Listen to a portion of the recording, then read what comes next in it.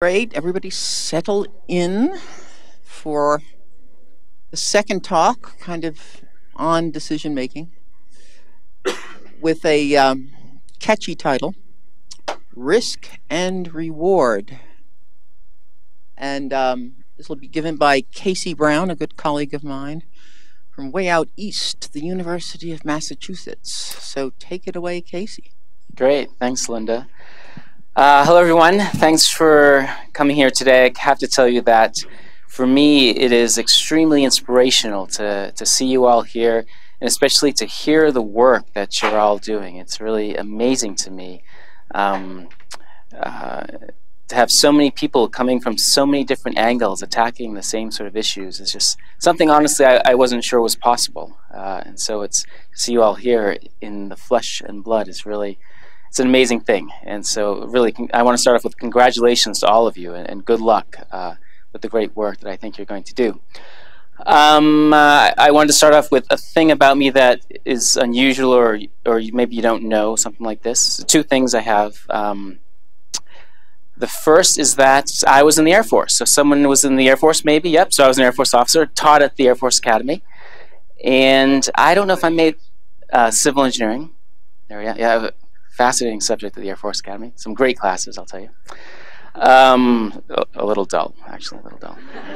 And I don't know if I made this up, but I think we used to go around saying that flexibility is the key to air power. Did we say, we said that, didn't we? Yeah, so it was great. Still, I use that my whole life now. It's good Air Force training.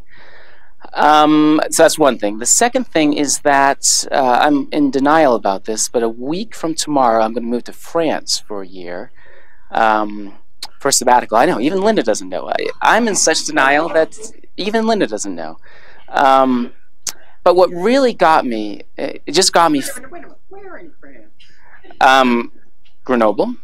It was picked solely for the skiing and hiking, I have to say. I know it's a wonderful place, but that was the reason. But it struck me as I was coming out here yesterday, for the first time it hit me that I'm going to miss my dog. I'm leaving my dog behind for a year. Isn't that tough? And that dog drives me crazy. And yeah, I'm going to miss my dog. More about my dog to come. So today's talk is risk and reward. And I know everyone's talking about uncertainty. And it's been wonderful to see different definitions of uncertainty already so far. And I'm going to try to give you a very clear definition. I'm an engineer, so I come at things from an engineering perspective, with all the negative associations that implies. And an engineer who is really trained in water resources systems analysis. So I'm going to talk a lot about water issues from a systems analytical perspective. And really you can sort of think of this as my adventures with hydrologic risk. And it's trying to be not very theoretical but very practical in terms of the problems I've faced and how we've tried to address them. Maybe in some cases we've made a difference. And here's the only theoretical thing. So my theory on things is that it is a crazy, chaotic world, and we cannot anticipate the future. For someone who cares very much about what I would call, in a very broad way, water sustainability, my hope is that we can make a difference one decision at a time. That if we make every decision we face just slightly better, then maybe we'll muddle through to a better place. I don't have any high hopes, but just a nudge here and there is sort of the goal for my work. And I think that that's it's what motivates me, and hopefully you'll see some progress in that direction in the slides that I give today. So uncertainty, I'm going to define it as risk and opportunity, some combination of those. And so risk as an expected value. This is how I would like to define risk. And what I mean by that is the product of the consequences of a hazard and the probability that the hazard will occur. So how many people have seen this as your risk definition before? This is an okay definition? Okay, good. So we're right there. So risk can be interpreted in these terms as an expected loss. So an expected value. So for example, a risk of flood damage times the probability of a flood is a classic sort of a definition there. And we can give it, and typically we do in engineering terms, a monetary value. In some fields, risk is interpreted or defined as the probability of a negative event. And so you might see, for example, risk of being hit by an asteroid. I don't know that that's the real risk. But I think it's still consistent with being an expected value. It's just a binary consequence. Either you get hit or you don't get hit, and it reduces to the probability of being hit. So in general, I think we can think of, and I like to think of risk as an expected value. What about opportunity?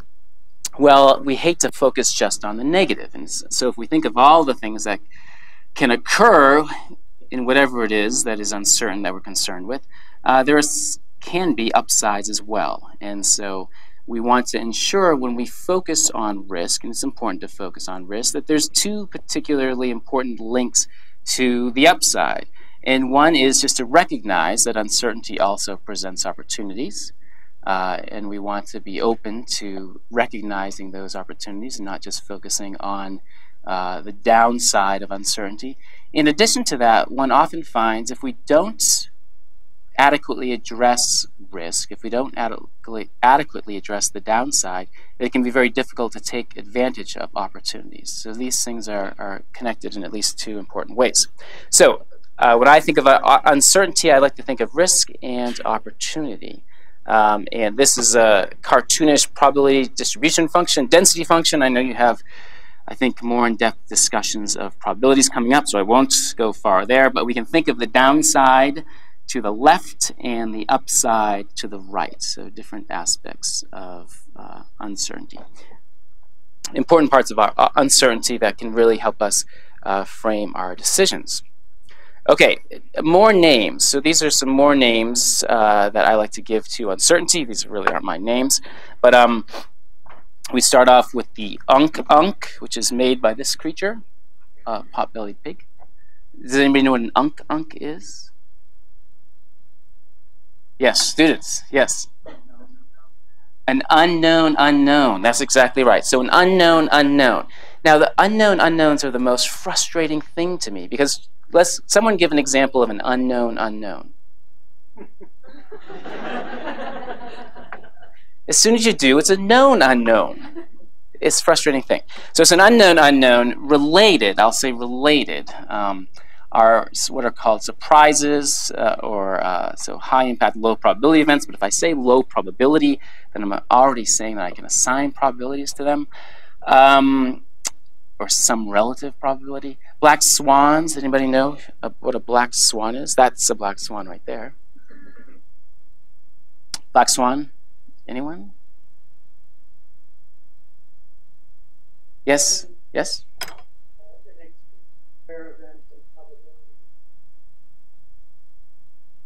That's right. You should have seen it coming is sort of the argument, and it has high impact as well. So Nassim Taleb writes a nice book about the black swans, this idea that people could not conceive that there could be black swans, right? Because they've only ever seen white swans, and it turns out if you look around the world long enough, you find some black swans out there. And when you really think about it, what would prevent a swan from being black?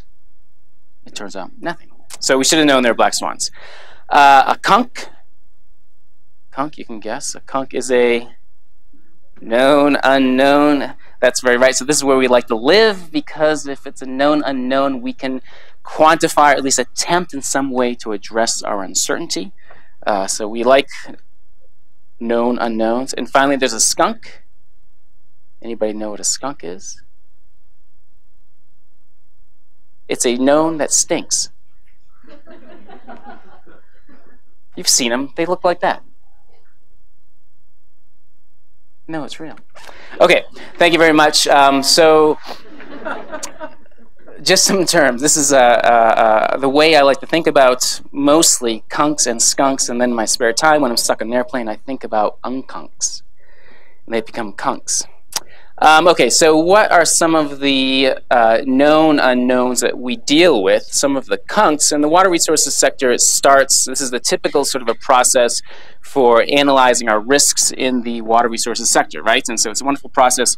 We start with emission scenarios. We drive general circulation models with those. We correct those in some way through observations to get downscale GCM or downscale data. We run that through a hydrologic model. We run that through a water resources systems model. And then finally, we can say something about how our system will perform under future climate scenarios. How many people have done that process? All right, yes, we have some experience with that. Great. So as you might imagine, if you are a water manager and you're only interested in that last box right there, that can seem like a long process with lots of moving parts to get the answer that you want. And one can imagine that maybe when you're at the end of that, you might have some questions about what those answers really mean. And in addition to that, you might have already run out of time or money in your study, which actually happens sometimes. And so it turns out you don't get to talk about the things maybe you're most interested in the water manager until the first 3.5 years of your study is done. And so this is a problem that we ran in quite a bit. And so we tried to think, is there a way in which we can start with that last part of this process, which the water managers seem to be most interested in, and try to work in reverse to have some sense of how we can use this information to be responsive to the concerns that the water managers will have. And so the idea is, so the problem as we saw it, was thinking about new ways to frame our decisions for climate change.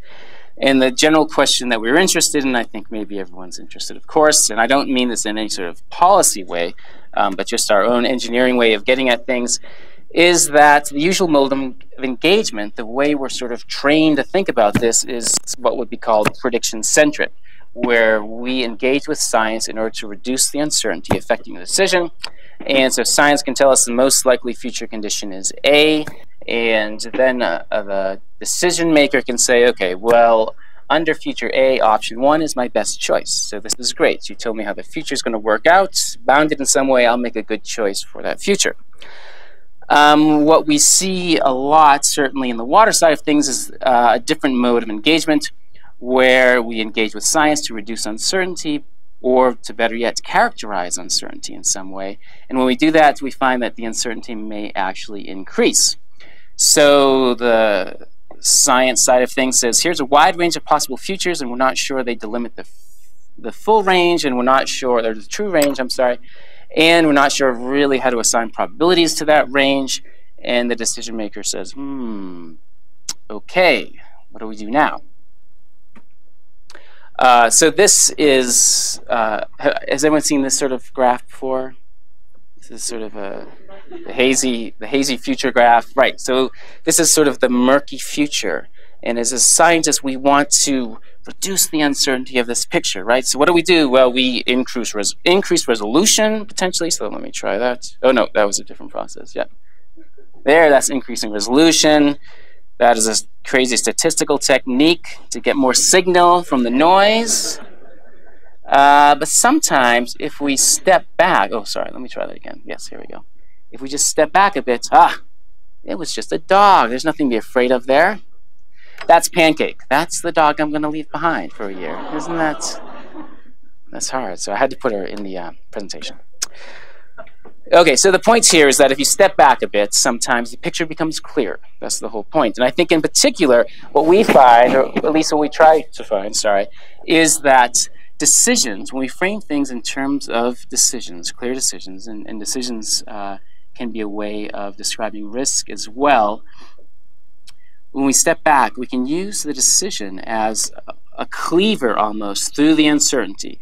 Instead of trying to be very careful and very carefully and precisely characterizing the uncertainty of the future, we find that a decision can make the stakes much less in some cases in terms of how precise that uncertainty characterization needs to be. In some cases, the decision makes things very clear.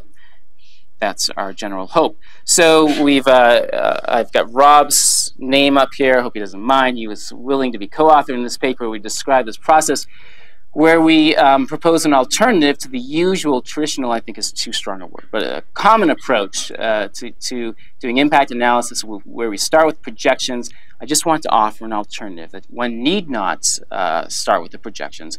One can start with defining how our system performs and where is it vulnerable.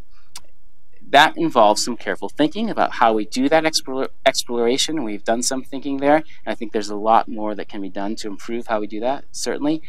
Once we do that sort of exploration, we can determine, for example, the climate changes that cause us problems, and that are problematic to us, and we can determine the climate changes that we need not worry about. Once we do that, we can, in a way that is described as ex post scenario analysis, define scenarios, and then we can turn to the climate science and tell us something about those future conditions that are problematic, for example. What can we learn about them? Can we diagnose the mechanisms? Can we then look at the credibility of the reproduction of the mechanisms in the simulations that we might use? The hope is that by using this decision as a starting point, using the vulnerabilities of the system as a starting point, it can help us tailor our analysis to the things that are really relevant to the decision we're trying to address. Okay, so here's the summary of my talk. Unfortunately, I have a few more slides, but I figure I'd give it now in case you fade off. We have to live with uncertainty. There are inherent irreducible uncertainties of the climate system, and this requires a shift of emphasis from reduced uncertainty to risk reduction. I'm speaking largely in terms of the water sector, which is where I work, but there are some general aspects of this. I think in some cases we find that decision-based approaches allow specification of the information that is actually needed, and in some cases it may be less than you think, which is nice to learn. GCM's, general circulation models, provide information that can be useful for managing risks when treated appropriately. I think we know of cases where maybe the information is used in ways where none of us in this room would really think it was the right way to do it, but certainly it is used in those ways sometimes. But that doesn't mean it can't be used in ways that can help us. And finally, when using climate or uncertain information, whether it's climate change or seasonal forecasts, which is another area I work in, it's important to manage what we think of as the residual risk. So we make a particular decision, we think this is the best decision, but what are the risks that decision entails? What are the things that we know we're exposing ourselves to, and are there ways that we can manage that residual risk, the risk that isn't addressed by the decision that we make?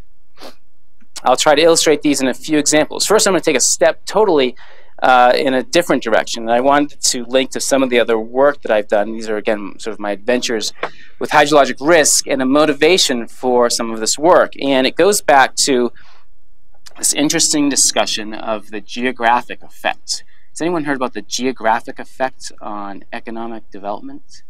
Let's hear something about it. Yeah. There is a huge debate around this graph. There are different geographical position what we determine for economic wealth. There is another one that says that it's about institutions. Yes, yeah. And there is another one that says that yes, yeah. there is no connection. That's good. Yeah. Did you want to weigh in that as well? I don't really have much to add other than that. Play with it. I understand the controversy and much broader debate about environmental determinism. Yeah, that's right. Yeah, so anyways, it's a lovely debate. I like it a lot. Interesting thing. So just to summarize very shortly, graphics such as this is from Jeff Sachs saying that, look, geography matters, and he has a number of different ways that he quantifies geography, such as whether your country is landlocked or not, coastline, distance from the equator, temperature, all sorts of things like this. Shows through statistical regressions that there's an association with reduced economic growth or per capita GDP, for example. So these are interesting sort of cases, and then others say, no, it's all about institutions. New regressions, look, it's all about institutions. Then others say, well, it's the climate that affects the institutions that then explains this, and that's why the associations. Anyways, fascinating. So, I was young, I needed the money. Why not look at this, right? So I'm an engineer, pretending as engineers pretend to do, get into policy and economic things. Civil engineers especially. Any civil engineers in the audience? No civil engineers. Yeah. Oh yes. Oh, very good. Yes. Yeah. Yes.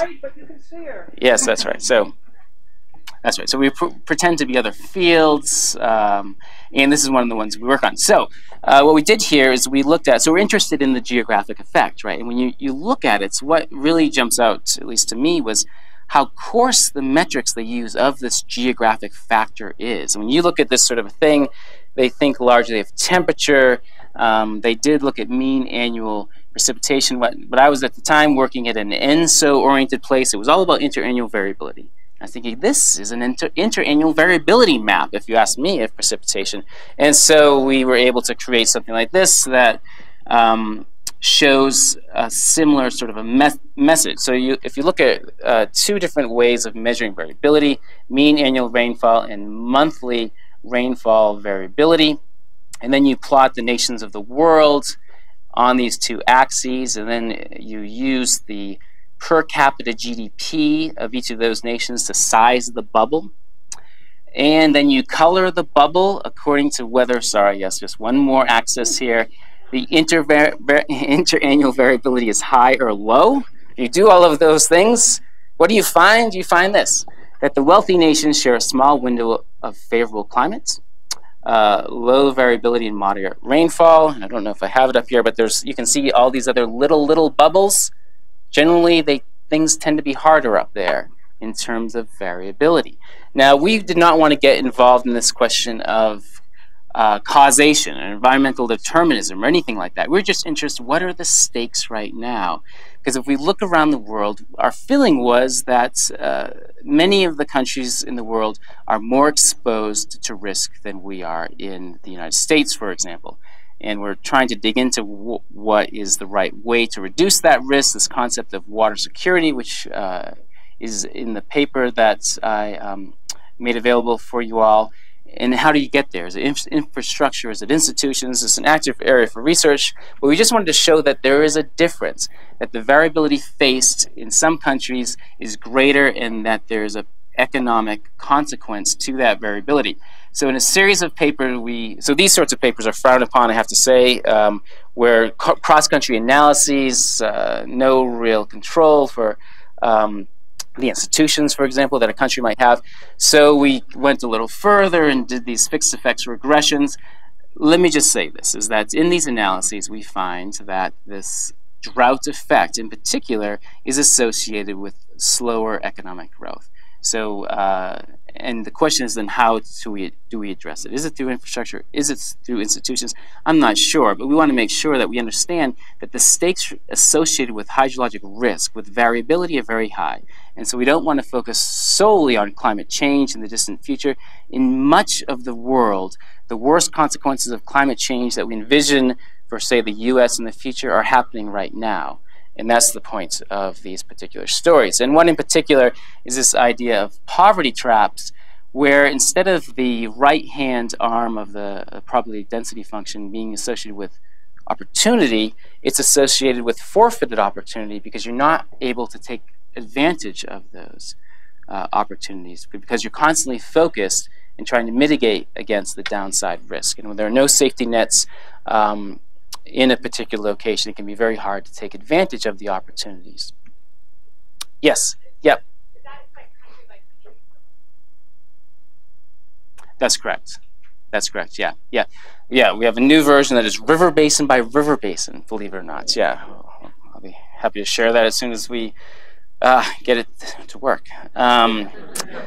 Okay, so now this is my cartoon. If we take, this is a per capita GDP from a country in West Africa.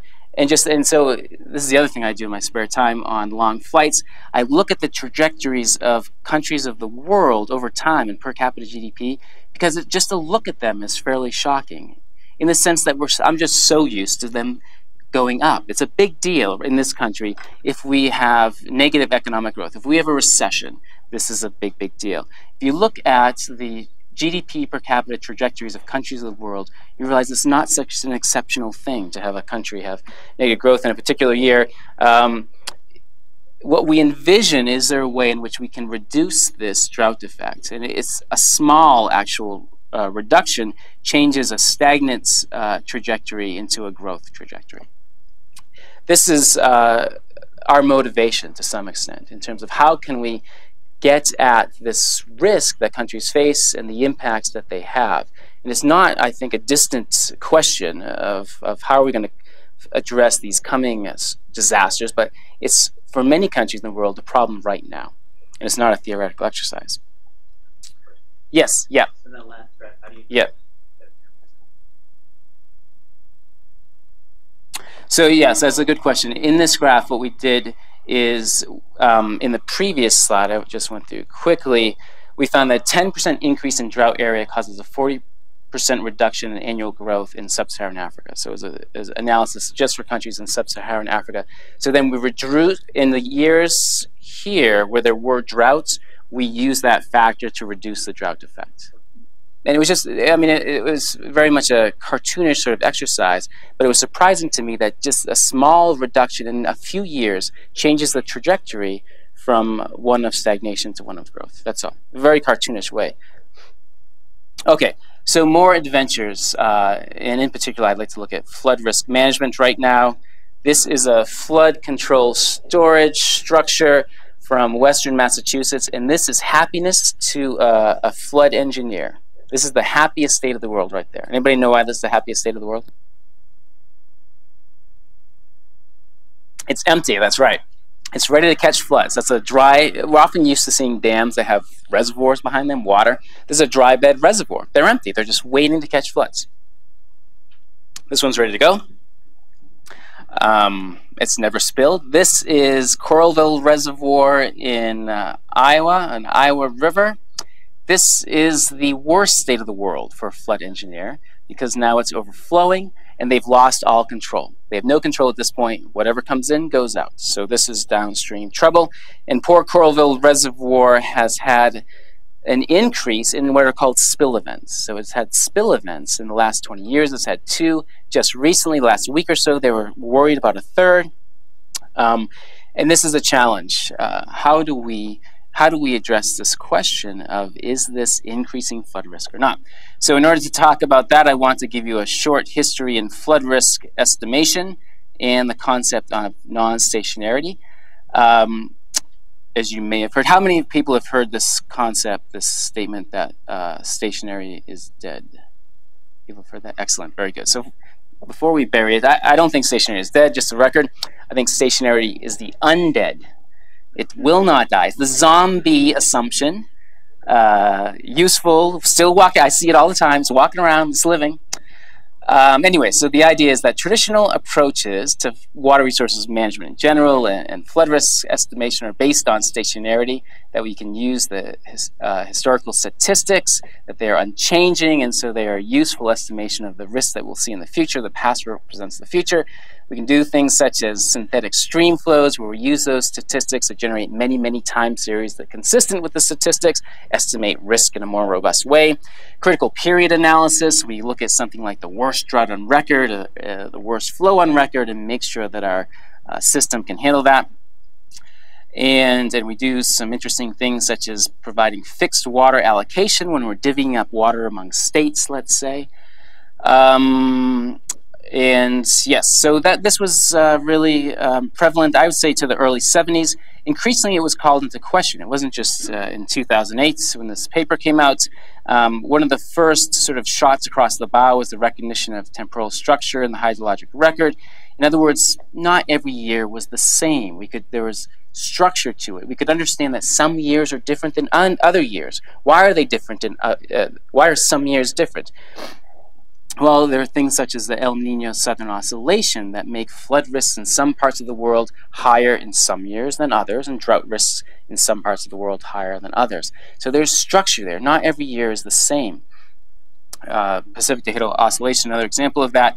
And we have extended departures from the long-term mean. We look at lots of records. It's not this nice random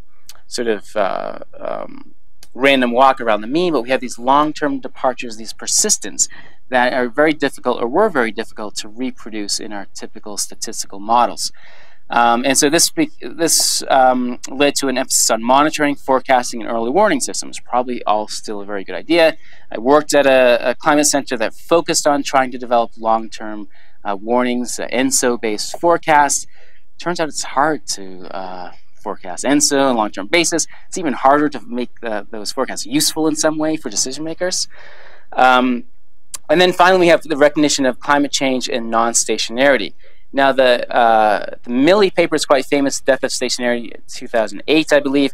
But Wiet Klemsch stated in 1974, I like this paper and I like this quote, by assuming non-stationarity, we acknowledge the non-existence of preset limits and directions, unpredictability, and we subscribe to a philosophical indeterminism. And he was arguing at the time that we know there are problems with the stationarity assumption. We still use it, but should we still use it? It was his points back in 1974. Sometimes you're going too early with your good idea, as it turns out. So now we are emphasize diagnosing change and its implications, growing recognition of our limited ability to predict the future, and the big question is, are our risk management strategies resilient to this uncertain future? This is the world we live in right now. So here's the classic approach. I take, so this is for flood risk estimation. On the y-axis, we have our flood flow, and on the x-axis here, I have exceedance probability. If you read across the top, I take my peak flow from each year in an annual time series, so it's an extreme value time series, and I can order them in terms of their magnitude. I can fit them to a distribution, such as the log normal Pearson type 3, which is what the U.S. Army Corps of Engineers uses, and then I can pick off for a particular flow value, such as the 100-year flood, particular or design value. I can calculate the flow associated with that. You can see a few problems. Let's look back at this, what this looks like. Not a whole lot of data points up there. A lot of extrapolation. Interesting thing that they deal with, which is problematic, is these low values. These low outliers tend to be a problematic aspect of flood risk estimation. You wouldn't believe it, but the number of small guys down here has a big impact on where this line is up here. Small changes down here, big changes in what that value actually is. Okay, so this is historically how we've done it. So this is the Iowa River, the example I was just telling you about, where they have had these recent events, and the question is, are flood risks increasing? And what can we do about it? So there is a sort of cartoon of the area. We have Coralville Lake and the reservoir, which protects Iowa City. And there's discussions of whether we should build levees. We were sort of interested in whether we could flood the farmers downstream instead for a price, and whether we could change the reservoir operations. Would that be enough? So the question is, these flood trends, can we believe them? This is a paper by Rich Vogel. He finds flood trends all over the place, did a national analysis, and you can see these trends. Can you see them? He swears they're there, and look, he's got the significance levels to prove it. But at this point, we have to ask, what does statistical significance really mean to us in comparison to, say, economic significance and decision significance? But the trends are there. Is the trend there in our case? Well, it's on edge if we do a typical sort of test, but does that really matter? We're really interested in what we're going to see in the future. That's what's happening in the past. And so we used an approach to try to quantify all the uncertainties in an integrated way. I've heard that somewhere before. And including the hydrologic modeling uncertainty in the internal variability, so the natural variability, one might say. And if we do that, here is our, and we talk in terms of expected annual damages, which is, we think, more relevant than statistical significance. We get a strange looking envelope like this. Why is it so strange? Because we're punting on what the mean future climate change will be. We say we don't know what the mean future climate change will be. So let's just try a bunch of possible mean future climate changes, and we can combine that with the internal variability and the hydrologic modeling uncertainty, just to get a sense of what that uncertainty range is. If we want to, on the same axis, we can always plot projections of mean precipitation as well, and really bring it together to a large distribution of uncertainty. So if we look at the historical case, our typical means of estimating risks, then we might have something like this, and we build our levee as so up to the 100-year flood. This is, if you can't tell, a cartoon. And then if we wanted to, maybe if we're feeling a little flush, we could build a factor of safety on top of that, right up to the 95th confidence interval on that 100-year flood estimation. If we try to bring in some of these other uncertainties to address the future that we might see, and I'm again just sort of adding these in a cartoonish way, the point here is that even if the mean climate doesn't change, the uncertainty widens, then the implications are, in a very one-sided sort of way, problematic from a risk perspective. Because if we think we're building here and we're addressing all our uncertainties, the uncertainties are quite large. Yes, the mean doesn't change, so maybe there's trend or there's no trend. Greater uncertainty means greater risk, even if the uncertainty doesn't change.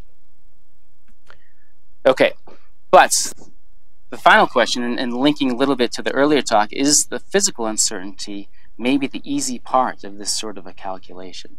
And in our usual modeling flow here, we start with our peak flow exceedance probability estimation. We run that through a damage function to put things in terms of economic consequences.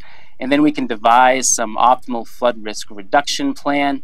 And that sounds great, but then somehow we have to turn that into an actual decision that the people, for example, in Iowa City make. How do we go through that process? This is this great challenge associated with non-stationarity. This we might call the wicked. Who's heard the term the wicked before? Yeah, so the wicked problems, right? And wicked problems are, they have various attributes. One of my favorite attributes of wicked problems is that the problem, any problem, you can actually see as a symptom of another problem. And isn't this the case in flood risk management? Because as soon as we start to have these conversations, someone is certainly going to come up to me and say, well, the real problem here is the flood insurance program. And I say, well, yeah, that's probably right, and let's go down the road of trying to fix the flood insurance program, and it can go on and on and on. So this is a nice paper, and I take this paper, if those of you who haven't read it, and I'll try to make it available, if there's interest in it, it seems to be a little pessimistic in this very thing that we're setting out to do. Now, it's an old paper, but it really takes a critical look at this idea that we can use our modeling approaches in these policy sorts of questions. And I think and it raises great questions, so we should be aware of those questions. At the same time, I think we can see it as a challenge. That's right, that these are very difficult questions to try to answer, but what's the alternative? Why wouldn't we try to address them and try to nudge people towards better decisions?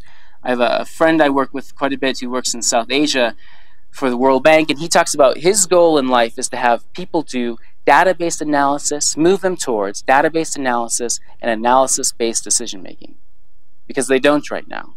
That's just the goal. It almost doesn't matter what answer they finally get. He just wants the analysis to be database and the decisions to be, analysis to be database and the decisions to be analysis-based. And I think that to some extent, maybe that's a good way to look at it, that if at least we're doing the analysis, we may not always get the decision that we want, but at least in some way, we're in the game, or at least in the game. And I think that's a positive thing. And in relation to being in the game, there's a quote within that paper, every profession is a conspiracy against the laity. What do you think that means? Come on, someone has an idea. Yeah.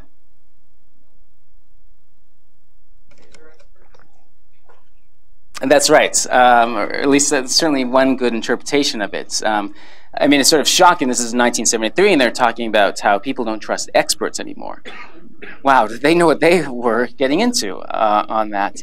I think it's I like to think of it also a little bit from a humble perspective, and from trying to think about how we do interdisciplinary work, is that it applies to us as well. In other words, within our own field, whether it's the flood risk estimation or whether it's climate science, those on the outside can see us, as a conspiracy and against the laity. And we use our own language. We use our jargon that's difficult for others to access. And sometimes we use it as a protection.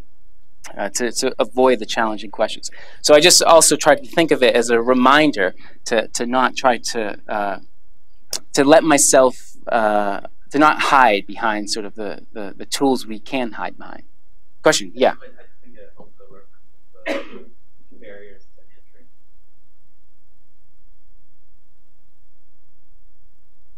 entry. Yes. What do you mean? Yep. Go ahead with that. I mean, it's like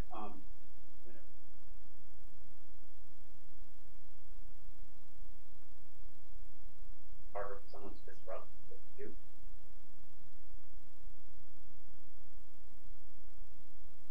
Building walls.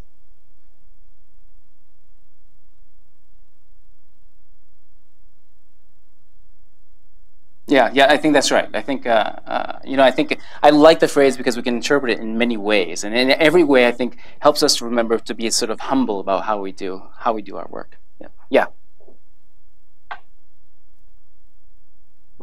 You're looking at the uncertainty in runoff, right? Excuse me.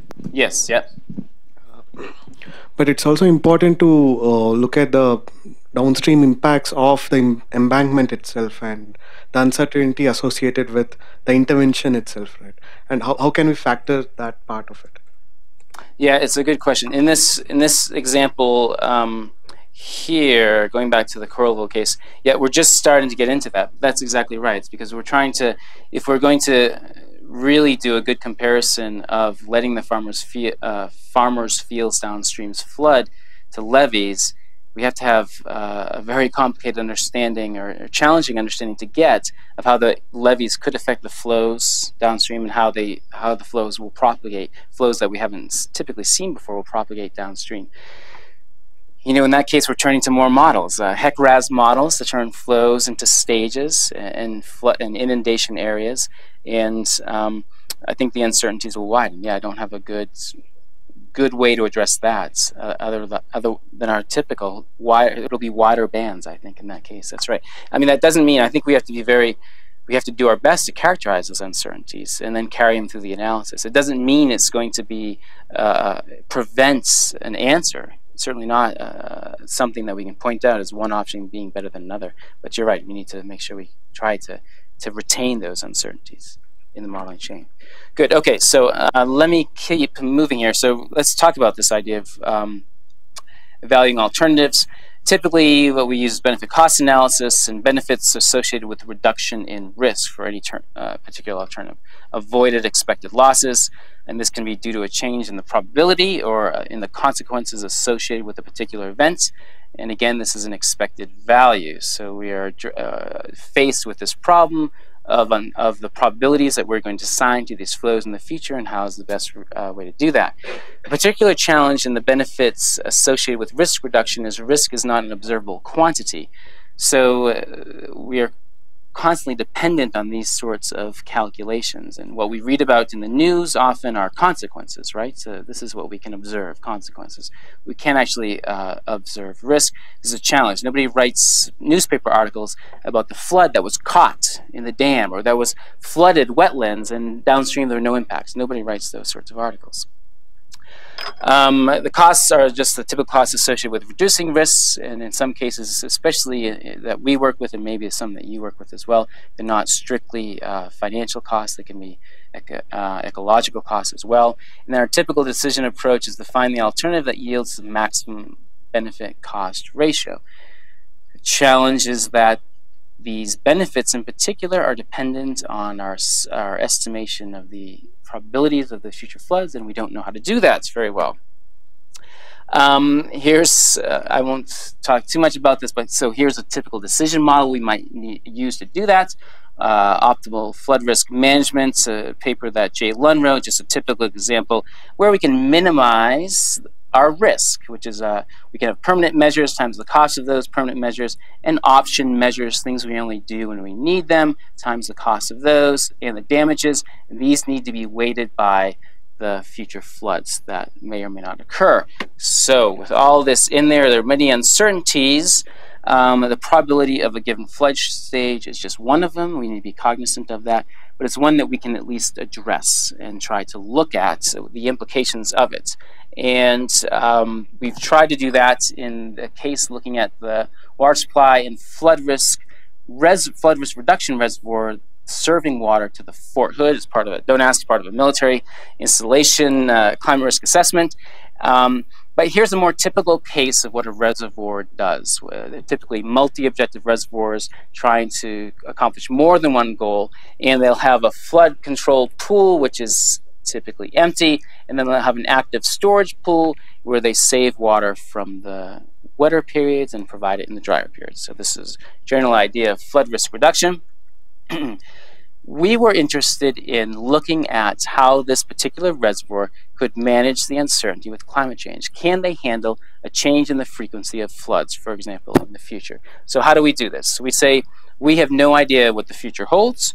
It could get wetter, it could get drier, it could get warmer, I guess it could get cooler. Actually, we have a case where we've been told we must assess scenarios where it is cooler in the future. So we do that. And so an important part of what we do is what we call this climate stress test, where we develop these scenarios that are consistent with historical variability that we've seen. We make sure that we preserve spatial correlations, for example, and the historical statistics. We can also turn the knob on those historical statistics, make variability greater in different ways if we're interested in that. We just explore all the possible changes, or at least a wide range of possible changes, without saying anything about whether they're likely to occur or not. All we want to know is where our system is going to break. What can this particular water supply and flood risk reduction handle, and what can it not handle?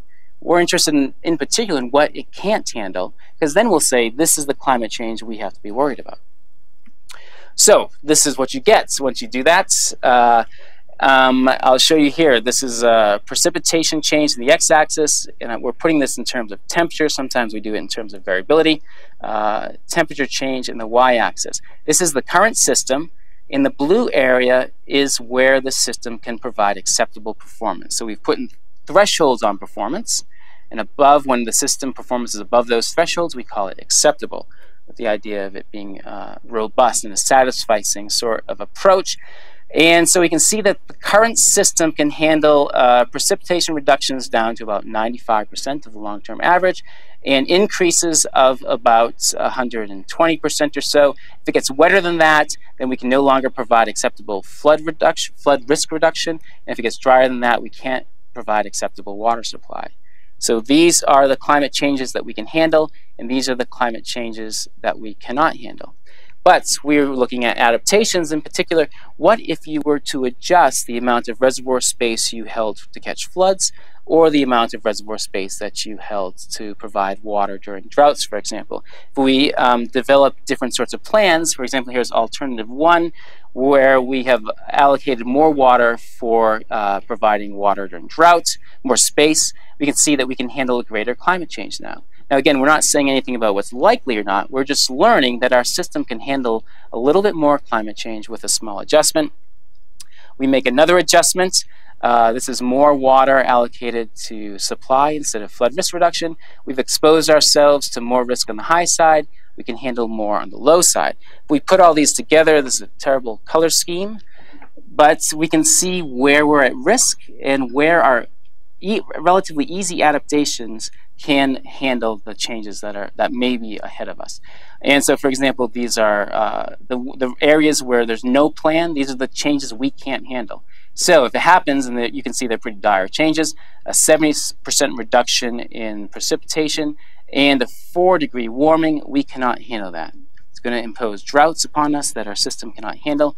On the high side, if it gets too wet, then there's going to be floods that we cannot handle. So we haven't said anything about how to assign probabilities to this space. And I think it's an interesting question that we're currently exploring, but we can quickly see what our system can handle and what it can't handle. And what we're interested in is the probability of those particular changes. Those are the ones we have to worry about. Maybe assessing whether that's high or low to these spaces is an easier job than assigning probabilities to the entire space in a very precise sort of way. Okay, I want to stop here. This is sort of my no or no-go points, because flexibility is the key to air power. And so let me stop here and take questions. We have half an hour left, I think, and so I'm happy to answer any questions that people have about any of this. Yep. Okay, yeah, sure. Yeah. The previous picture, so how confident are you with this? Is there an uncertainty in this? Like, I mean, you're sure that if precipitation is between 95 and 120, you can handle it? Yeah, it's a good question. It's a very good question, because what is hidden in each one of these is one more threshold on acceptability. So each one of these squares, for a mean climate, we also want to make sure that we assess performance over the variability that would be natural variability associated with each one of these climate changes. So each one of these circles has about, depending on what version this is, maybe 1,000 runs, maybe 10,000 different versions of the internal variability and also the hydrologic modeling uncertainty. And you only get an acceptable performance if you pass a high percentage, I think we use 75% of all of those different scenarios. So I would say I have confidence in it, some confidence, but that's explicitly how we came up with whether it's acceptable or not. That's a good question. Yep, Rachel. So, I mean, this study I was a little bit a part of, so I know that there's definitely some idealization, I guess, associated with this. And in the academic world, you can play around with these numbers. You can take that internal variability knob and play around with it. But since you have a lot more experience working with actual stakeholders and people who really want to use this kind of information for decision making, how much play do you as a water resource expert have in going to the historical record or going to the proxy record or playing with that knob, and how much is it, like, how much resistance is there to kind of playing with those unknown unknowns, I guess? Yeah, that's a good question. So that's right. So for another water utility, which I won't name their names, but they're very large and located in Colorado, and they're not Denver. Lorna just left.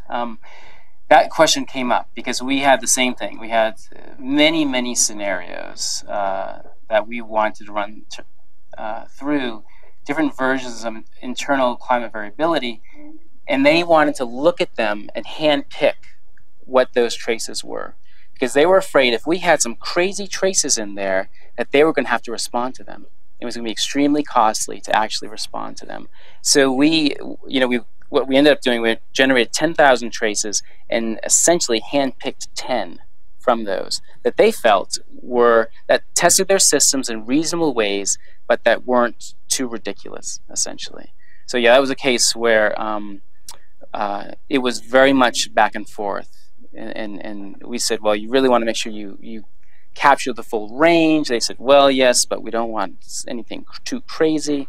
And yeah, it was really back and forth process. Another case, I don't think, well, we'll see if I talk about it if we have time. This International Upper Great Lakes study, there people are interested. One person in particular wanted us to generate new scenarios that hadn't been seen, and that we couldn't reproduce statistically. So if we use our statistical approaches to generate a bunch of variability, we get some extremes. He wanted to just generate new things. I mean, just, change the numbers, not do it in any sort of scientific way. And there was a lot of pushback against that. I thought, yeah, sure, let's do it. Let's see what happens. We'll never be able to say much about whether it's likely to occur or not, but you'll just know if you get 10 years in a row of below average inflows that, yeah, you're in big trouble. He said, he described it as things I do late at night in my basement to create these new time series that break all the stochastic rules. Yeah. Question, yes. Yeah, so I guess it's actually a bit related to what you're just saying. If you could go back to... Yeah. Yeah. So I think it's quite obvious that you need to understand the vulnerabilities of your system, whatever system you're dealing with. But I can't really see how that makes it easier to assign probabilities to the changes that you find that are problematic for your system. So in a way, I struggle to see how this actually changes anything in terms of the current way of doing it. Yeah, so a couple of interesting aspects of that question. I wouldn't say it makes it easier to assign probabilities to this full space, for example. I might say that the stakes of assigning probabilities to parts of that space are lower. And I'll show you. I will go forward and show you an example. But first, but there's another part of your question. What makes this different? For example, if you were to just run through all the GCM projections, is that what your question is saying? I think if you do it not the usual way, and I'm not saying I agree with it because I don't, but in the end, the the end user will still look at their own system and try to assess their vulnerabilities, and then get the information also that you are giving them, or at least sometimes that's how. Yes, yeah. So, okay, so different levels of that. One is that what we're trying to do is make sure that we fully explore the possible impacts, the possible vulnerabilities. And I think that in a GCM-led approach, you're not guaranteed to do that. I think you're actually likely to not get the full range of what might actually happen, because it's sort of a sampling of opportunity, what you happen to see in your system. And when you do have a particular run through your system, what is driving the vulnerability that you saw? What's associated with it? You don't learn the particular characteristics of climate that your system is vulnerable to. So I think that's sort of the big advantage of what we're trying to do here. Yeah, the other question, I guess, what the stakeholder takes from it. I think assigning probabilities is extremely important. I think that they're, at the end of the day, going to want to know whether they have to worry about these things or not, right? And I don't know how we can do that better than giving them some sense of the information that's available. I think we have to think very carefully about how we generate those probabilities. And I think that the work we did initially on this was naive in that approach. Sort of, we were young, we needed the money again. But I think that it's important that when you do assign probability density functions, you assign them to the full space. It's not just the dots that a typical analysis is. We can question, the way we do it right now, we assign essentially uniform distribution to everything, right? But at least we're willing to accept that everything's possible, or at least a very, very wide range is possible. And I think that part is important. But let me show you what I mean about the stakes, how we might change the stakes. I can do that. Is there any other questions before I go forward with that? Yeah. About the diagram as well. Yeah. This is I hate these colors. Everyone comes back to I'll never show this again. It's just so ugly. I guess I'm a little bit confused because you said previously in your talk that we should be looking at variability. Mm-hmm. Yeah, monthly and annual or whatever. And you've got here that you're basically looking at, I'm assuming anyway, at changes in annual or winter or whatever it is, precipitation. And you said previously that the 70%, say, of historic average would be looking at a drought type scenario, whereas the 130% would be looking at more flooding. And I don't really see why those two things have to be mutually exclusive.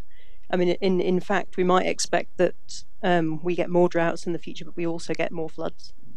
So how does this type of approach account for that type of variability? Is that accounted for within this? Yes, yeah. I'll show you. I'll go to the next example. I'll show you where we explicitly put things in terms of variability. I think we need to do more of that. Putting things in terms of precipitation, temperature change is consistent with what people have expected to see a lot of the time. So, we're working with this water utility. That's what they want to see. And so that's where we are. But I'll show you one. I like the variability plots because they look cool. So let me just go through this really quickly. If people are okay with questions, I'll try to drive through. So there's an International Upper Great Lakes study. We're looking at the Great Lakes. They're big, largest water resources system in the world, is what people say. We were dealing with the multiple stakeholder groups representing different objectives: ecosystem, navigation, recreation, hydroelectricity, production, coastal real estate. The lakes go up and down, and that makes people unhappy. So we have highs, 70s, 90s, lows, 20s, 30s, 60s. There are impacts associated with high lake levels, impacts associated with low lake levels. And recently they have completed the International Joint Commission, is the binational group that manages the lakes or oversees the management of lakes. And they completed a $20 million study on Lake Ontario's St. Lawrence River study, the conclusions of which have still not been implemented. They're still fighting over them. I don't know how many years it's been, at least maybe it's been 10 years now. And then I was lucky enough to be involved in the International Upper Great Lakes study. So that the Upper Great Lakes are everything north upstream of Niagara Falls, as it turns out. So Great Lakes are in the news because they are, well, they were low, economically perilous low levels, etc., etc. Retired Army Corps expert tells the Bay City crowd that climate change is the cause. So it's settled. And they're still low, as it turns out. So here's the system. I'll try to go through this quickly, but there's a lot of vertical fluxes in the system, and the horizontal fluxes are relatively small, so we don't have much we can really manage here. What we can do is manage the flows. The only place we really have control are the flows between Lake Superior and Lakes Michigan Huron, which are hydrologically connected, hydraulically connected as one lake. One of the big questions, or a question, was should we put in more controls, build new structures so that we could better control the lakes? This is a good engineering approach. And these are where we do have some controls. The locks at Sault Ste. Marie. We have hydroelectricity production, and navigation is important as well, so that's where things go through. We look at recent history of the lakes. You can sort of, this is like Alice's Restaurant, you can get whatever you want. So if you use the long record, there's no change, no trends. If you use a shorter, more recent record, then you can find some trends, up or down, whichever you want. There's another close-up of Sault Ste. Marie, the only control we have on this massive system. Here are lake levels for Lake Superior, and the historic range is about 1.2 meters. Now, someone who grew up in coastal New England, I thought to myself, 1.2 meters? You guys can't handle changes of 1.2 meters or more? You know, we have 20 feet of change every day, 12 hours. It happens twice. But this is what they're adapted to, so this is where we need to keep things more or less. They made a major investment in climate change projections, and this is also a little bit like Alice's Restaurant. You can get whatever you want. You can get projections saying that things are going to get wetter or drier. So Livy mentioned net basin supply. This is net inflows to the lakes, and these are the percent changes in those. So a large multi-model ensemble. The problem we had was select a lake regulation plan that satisfies multiple stakeholder objectives for the next 30 years or so. That was the planning period that we used. The challenges that we faced, the system was not well understood. I was shocked coming into this is how little we know about precipitation over the lakes. Apparently there are no rain gauges in the middle of the lakes. There was a multi-million-dollar investment, our investment, in climate science, which yielded greater uncertainty. We could not narrow the range. The future is highly uncertain. We have multiple competing objectives. We've got stakeholders. So we had a board that was going to ultimately make this decision, political appointments, and some people characterize some as true believers. Whatever the climate model said, or no, it wasn't that. The lakes are going down because of climate change. We have to prepare for that. And others who did not believe climate change was happening, all within the same group. And again, a decision that's sort of a long-term decision. So our response was to try to put things in terms of uncertainties. So the first thing we did was list all the uncs. Oh, that was supposed to be blank. What will people care about in 20 years? Oh, then we listed it and it became a conch. So we want to define the performance in commensurate stakeholder-defined terms. How can we address this fact that we don't really have anything that we can add up in any sort of a logical way in terms of impacts? Decompose the risk into system responses and climate assumptions. Accommodate all plausible scenarios. We didn't want to rule out any future. And this idea of plausibility was also important because probability was such a loaded word. Have people run into that before where you can't use the term probability because it implies that we know exactly what those probabilities are? This was the problem. So we made up this, we didn't make it up, but we started using the term plausibility. It's probability in code. And skunks, these are the real stinkers. We only partially understand the lake system. We really can't explain why it goes up and down. This is a problematic situation to try to predict the future. And so we adopted the attitude that we're going to be wrong, that the correct answer will only be known in retrospect, so let's design our system to perform well when we're wrong. What we did do is try to define things in terms the stakeholders defined. They told us what the risks were. We asked them, we said, let's try to come up with a commensurate measure that affects everyone. So forget about economics or anything else. Define for us acceptable lake levels. What are the lake levels that are all right, and what are the lake levels that are problematic? And so this is just an example. We came up with this idea of coastal or coping zones. This is the example from the coastal group, where we have zone C. If things go beyond zone C, this is catastrophe, can't handle it. Zone B, things are bad. And in between those, zone A, everything's fine. For each of the groups, they define these different levels for each of the lakes. I'm just going through this quickly because I wanted to show this graph, which is variability, which is the question of variability. So here we have mean change in net basin supply, so think wetter or drier. And then this is, in this case, we parameterized it as standard deviation. So this is the variability in the net basin supply. So there's more variable and less variable. And this is the performance of a particular regulation plan. So here's one of our candidate plans. How good does it do? We measured it in terms of how much it could keep you within your coping zones. Things are okay. This is the range of climate change over which this particular plan could keep us in, or out of zone C, all except one time. The number of historical occurrences. So we're good to go. This is the range that this plan can handle. It can handle a mean change from, say, a reduction of 15% in net basin supply up to an increase of about 5%, and it can handle a variability increase, in deviation in this case, of, I don't know, about 18% or so. Variability decreasing, not a big deal. That's why things get wider.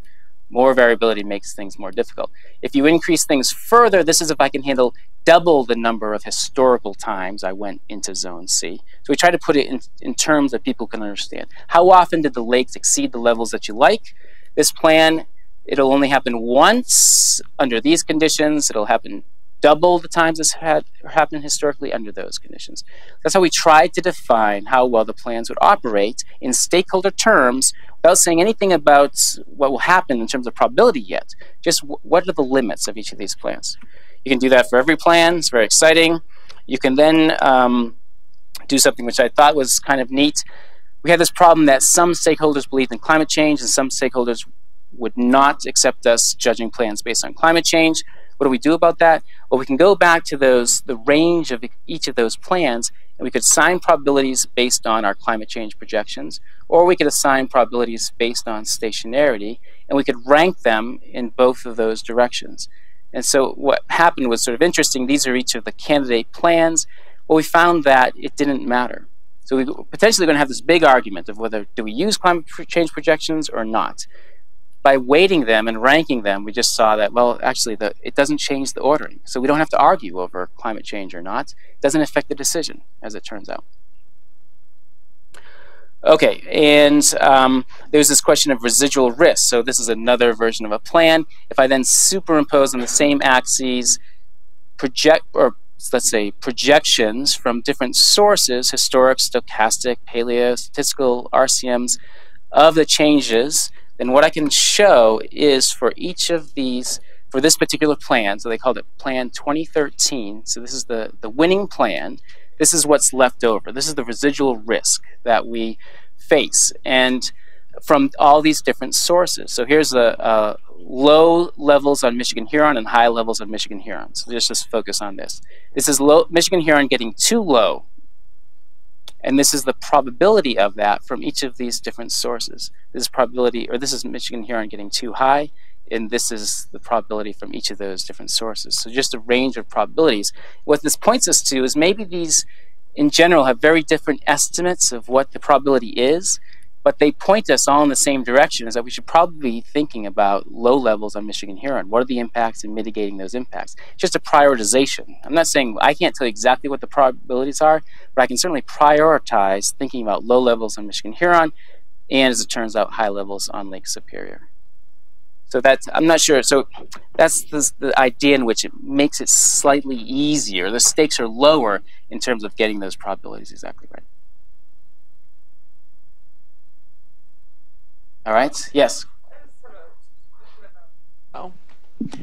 I just have a question about interpreting that graph. It's interesting to me, if you look at the bar for low levels on the far left, that the GCM assigns the highest probability of that happening, and then the RCM, which would presumably be forced by the GCM, is at the opposite end. And then you look at the high lake levels and the opposite, then they're right next to each other. Do you have an idea of like physically kind of what was driving that? Or what we learned from this, one of the most interesting we learned for this is we wish we had waited to do the whole modeling analysis until after we learned what the consequences were, because those sorts of questions came up all the time. So for example, what it turned out is that people are really interested in this idea that the lakes return to some sort of equilibrium state, and that the GCMs wouldn't get that because they don't represent them, but an RCM would potentially get that. So what would have been really interesting is to drive the RCM with one of the GCMs that was very, very dry, for example, or very, very wet, and see if the internal dynamics would drive it to an equilibrium. But the RCM runs had been done previously by the model that was available, and they happened to pick models that were very close to the mean. So that what's also underneath this, and again, these are very rough probabilities. I wouldn't sort of hang my hat on how we did this at all. But the RCMs are about 3 total runs, between 3 and 5 total runs, I think is the number. The GCM projections are over 100 runs. So they're not really comparable in that sort of sense in figuring out why one is going up and why one's going down. But yeah, that was a great message for us, is that there were so many questions that were raised after we had done a lot of sort of the impact analysis and the vulnerability analysis, but it came after. It would have been nice if it had come before. Yes, Rob. Thank you. Based on all of the varied studies that you've undertaken in the US and around the world, are you able to distill down to just a small number of physical insights you really wish you could get from the climate modeling community? So if there was on your wish list 2 or 3 things that climate modelers could improve to make your job as an engineer simpler or more enriching, more insightful, what would be on your shopping list? What physical process or insight would you like to have more information on that you don't have now, or you would like to be able to use the climate information in a smarter, deeper way than you can now? That's a good question. I guess what gives me pause is trying to overlap that with what's achievable, I guess, in the time frame I'd be able to use it. Certainly, I like this idea. I don't know how plausible it is that we'll get results anytime soon, but I like the idea of decadal scale predictions, that in many of our projects, and if maybe it's controversial to use discount rates, but we typically do use discount rates in a lot of development projects in particular, the short term really matters a lot, and it's dominated by internal variability right now, and that's a lot of variability to live with. So if there was a way to get information there, I think that'd be a useful thing. You know, I think extremes are the big challenge, right? So what can we say about variability in the future? What can we say about flood risk in the future? I think are the other big challenges that would stand out to me. Yeah.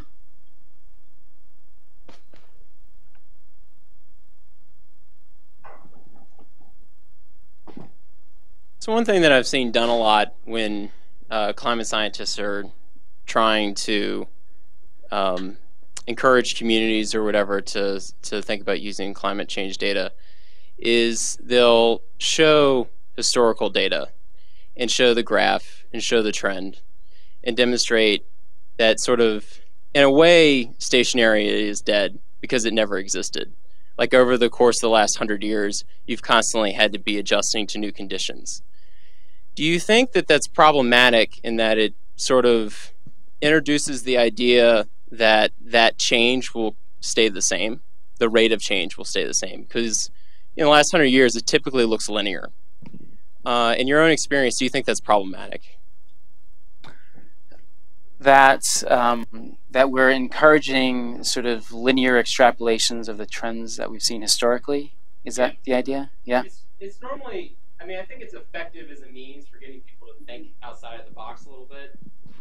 But I worry that without the additional follow-up, they might be getting the wrong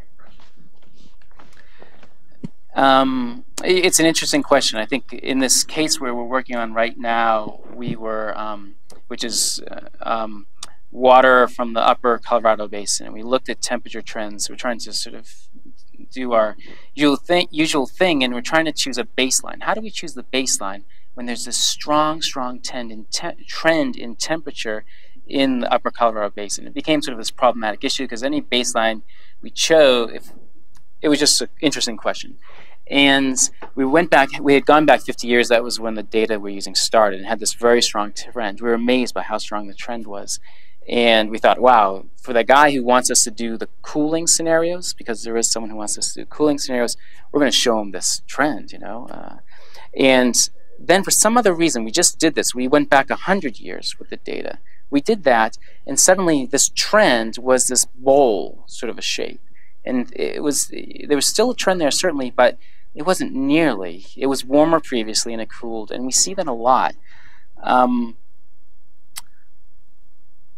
I think, yeah, I mean, in the Great Lakes, for example, another good example, the study was done, our study was updating Plan 77B, it was called, which was a study that was done in the early 70s in response to lake levels.